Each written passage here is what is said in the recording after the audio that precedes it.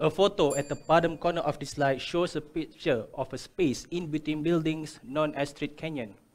Now, imagine that you are in this space as a pedestrian or cyclist.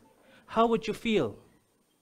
I believe that you will feel very hot, uncomfortable, and having difficulty to breathe.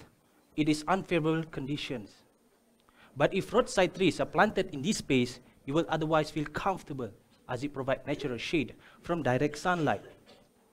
However, without you realizing it, presence of roadside trees in this space could cause you to inhale high dose of air pollution from nearby ground vehicles.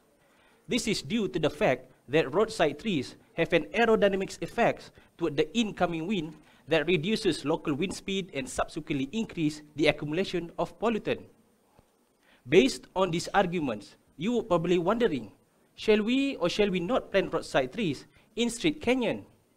Now, this question is really matters to us because up till now, presence of both thermal atmospheric conditions and roadside trees have not yet been investigated in great detail. In my PhD study, I wanted to know the extent of air quality and thermal comfort due to presence of both thermal atmospheric conditions and roadside trees, and how these physical factors behave simultaneously. In order to investigate these parameters in great details, I have conducted a series of parametric study using a sophisticated simulation technique. Based on simulation, I had observed complex wind flow structure within the Street Canyon due to the interaction between momentum force from the free stream wind, buoyancy force from the respective heated wall, and momentum sink from the tree crown. I had identified that thermal atmospheric condition is the most important factor in enhancing wind speed and air quality. Interestingly, presence of roadside trees is only second after street aspect ratio in reducing wind speed and air quality. On the other hand, presence of roadside trees can maintain the surrounding air temperature near neutral conditions.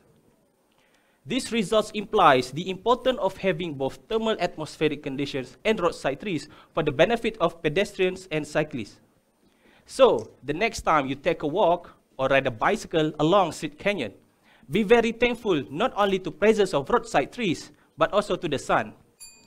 In the meantime, I would like to express my hope to various organizations to enhance the effort of planting more roadside trees in Street Canyon, especially in a country having hot climate like Malaysia, to reduce the impact of hot conditions towards pedestrians and cyclists. Thank you.